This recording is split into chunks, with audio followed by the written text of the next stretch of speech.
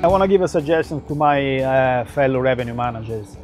Whenever they meet somebody who is selling a system, first question should be, are you selling a revenue management system or are you selling a pricing system?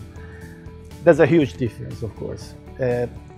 What I call pricing systems is those systems looking around at competitors' rates and basically basing everything on the public rates on the web.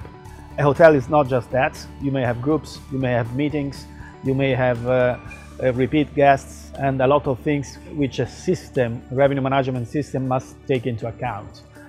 So that will be my first advice.